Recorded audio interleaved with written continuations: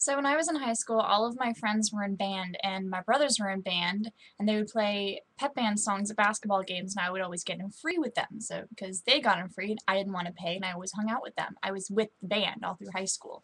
So one day I got there late because I had to wash dishes, and so my brothers got a ride early, and I got a ride later.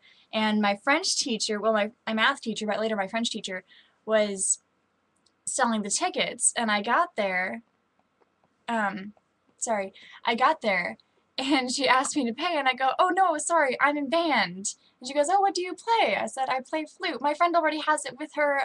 I just need to go in. I'm coming late, but she already had my instrument. And she believed me. And so I got to go in band. I got to go into the gym.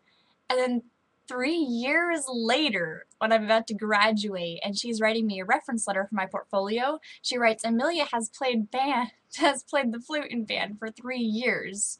And I had to actually confront her and say, I never actually played the flute. I lied. I did that to get in because I was with the band and had to be with my friends. So I went to basketball games for free pretty much all high school when I really wasn't supposed to. And I had to fess up right before I graduated. So that's my little white lie. And I thought it made a pretty good story.